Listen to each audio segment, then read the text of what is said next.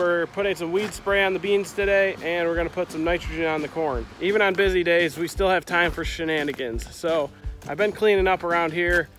You can't really tell, and the water tank's right behind me. There's just something wrong with this thing. This is an old manure spreader. We just basically ripped off the back end and the apron chain and put the tank in. This thing needs some proper, what do I call it? Modifications. Let's see, which paint should we use? So basically, it's not fair to call this thing a manure spreader anymore. We've taken the poop stuff off of it, and now it is a fertilizer cart. We're gonna repaint that, and we're gonna put its proper name right here to get your spray paint can working. Look at that, that is fine right there. Artwork. Oh yeah, I think we just added like $200 worth of value to that thing. That is fresh. All right, here we go.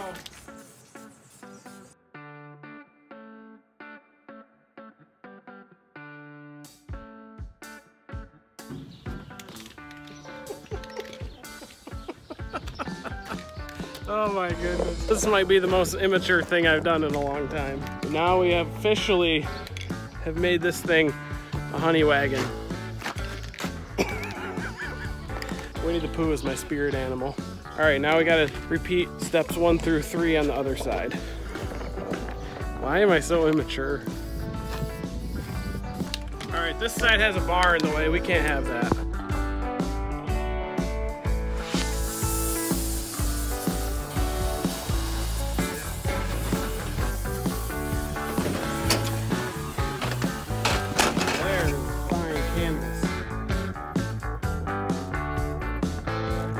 She's properly branded now. Boom. The New Holland company would be proud. They don't want their name on this thing. Now it's ready to be put away for the winter, I guess.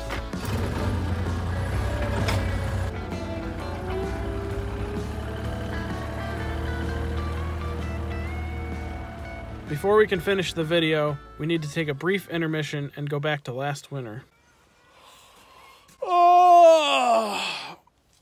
Ugh. Welcome back, America. Sketchy and, oh wait, that's Sketchy. Oh, this is backwards. Sketchy and Caffey got a new shelter last week. I built that with my own 2 hands. These are our pet cows. They're kind of hay burners, but we won't tell Michelle that. What? Are you just yapping so you don't have to help me? I will help you. When it comes to the bulldozer, I will help. The bulldozer is my area of expertise. And I'm just good for heavy lifting. Good work, Levi. Snail shell. You found a snail shell? Let me see. Wow, that's a neat snail shell. It's like got tiger stripes on it. This thing hasn't run in like 10 years, and we have to get this thing going and get it out of here. It's a nice snowy day. We're getting a snowstorm today. So it's a perfect day to chip away and try to get this thing at least started. I'm not sure if we're gonna be able to move it because the tracks are like 2 inches sunk into the dirt. So I'm assuming that they're froze to the ground. There's a chance that because the ground is dry that it'll just crumble and that we'll be able to pull it out. We won't know until we try it. I got Aaron coming. He's the expert on all things mechanical because I just break stuff and he fixes it. First thing we're gonna do is drain the fuel out of the fuel tank, which is right there, because that's 10-year-old fuel and it smells funny. There's 2 fuel filters on the thing. I'm gonna open up these drains and drain that out and see if we can drain the fuel tank right from this spot, because that'll be the cleanest and easiest way to do it. Otherwise, we'd have to crawl up under and try to find the drain line. This is what we're working with. That's supposed to be red, I'm pretty sure. Yeah, it's pretty gross. I think that tank's like half full. Can you go over there and open up the tank? Do you want to tell everyone what you want to name the bulldozer? No. He wants to name it Levi's Terex bulldozer. Because I love T-Rexes. Oh yeah. A little bit about this beast. It's got a 671 inline 6 Detroit diesel motor in it. I'm pretty sure this is like a late 60s model because they only made them for a few years. Most of them have a roof or a roll bar and a roof, but somebody removed this one. You can see the plates where it would bolt on. I'm kind of hoping we can fabricate something because if that thing rolled over, you'd be dead.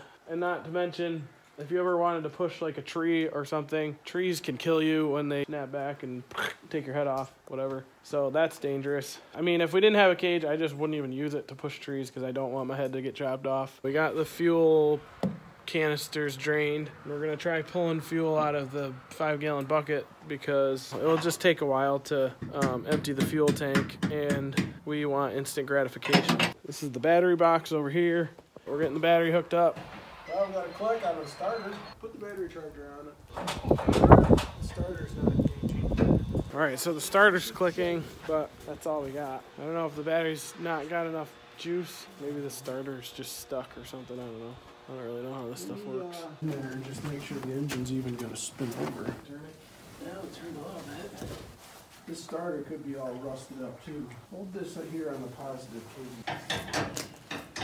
Yeah, see, we're dropping to nothing. We got a bad connection, so we're losing power here, so... Alright, put this on the battery and see what happens. Do you have it on the cables or on the battery post? What's it read? 13.3. Alright, so now put it on the cables. 12.9. Alright, so we got a bad connection there at the battery. So we tested some different places and found that the battery terminals weren't giving it enough juice. So we're going to swap out some ends. I don't know if this one's going to be big enough.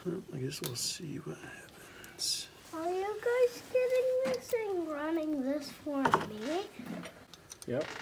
We're going to even get decals that say Levi's Terex bulldozer. I have a good idea. We can bring this thing all the way down the road to my house. Yeah, we could. We can use that big blade to push the snow. Oh, yeah. Cleaning up the positive terminal didn't really change anything. So we are going to try the negative terminal. So from watching The Master, I've discovered that you can diagnose a battery connection issue by isolating certain issues with this thing, whatever they call that. Because we put the tester on the battery terminals, the battery wasn't dropping in voltage, but at the starter it was dropping. So then we tested the clamps, and the clamps weren't dropping. But when we tested the wire after the clamps, it was dropping. Wow, I feel so smart. Just don't file my fingers off. Push. Push harder. See how you're getting shiny metal? Keep going.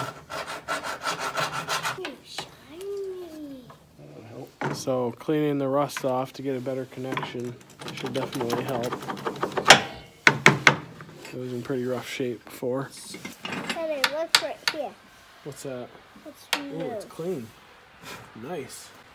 It's smooth. It's ready for paint. Do you want to paint it orange or Orange yellow? is fine for me because I don't want my bulldozer cooking.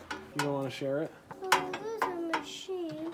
You can't share a machine Why not? because you need it. It's a real machine. You need it so much. Oh, okay. All right, test it at the wires again. Yeah. Okay, we're at 12.75. Now it's 12, still 12. On the cables? Yeah. Alright, well, that's a good sign.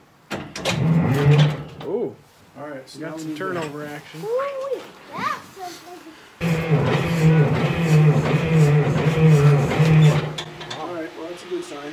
Now we need to figure out how to get some fuel to it. Will the fuel pump suck it out of the... It should if we seal up that first filter fast enough. So that way the fuel pump will push, or will suck clean filter, and it's going to push it into the next filter. Maybe we can get some of that crap flushed out. You might have to blow on it while I'm cranking. Yeah. I don't think it was going to start no matter what we did. How the heck are we going to match that up to what we need?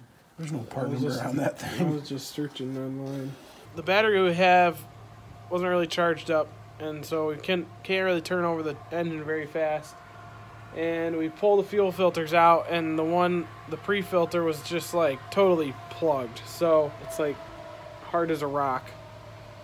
Oof, that's what we're dealing with here. I ordered new filters, and we've got a snowstorm, and I don't even know if they're gonna come in for a couple days. So I officially declare that this project is on hold, and we'll revisit it soon.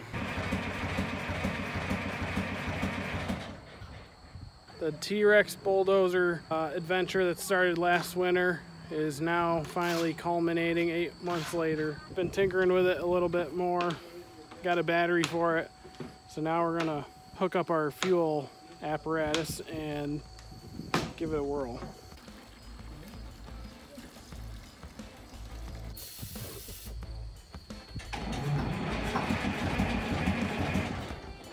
All right, here we go again. All right, stand back.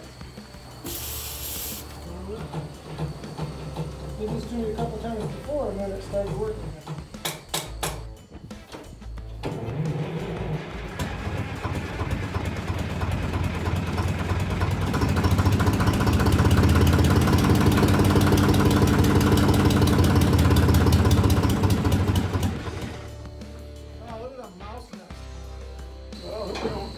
Catching nice on fire. I guess if we do, we'll do a quick burn. Do you have a fire extinguisher in your truck? Nope.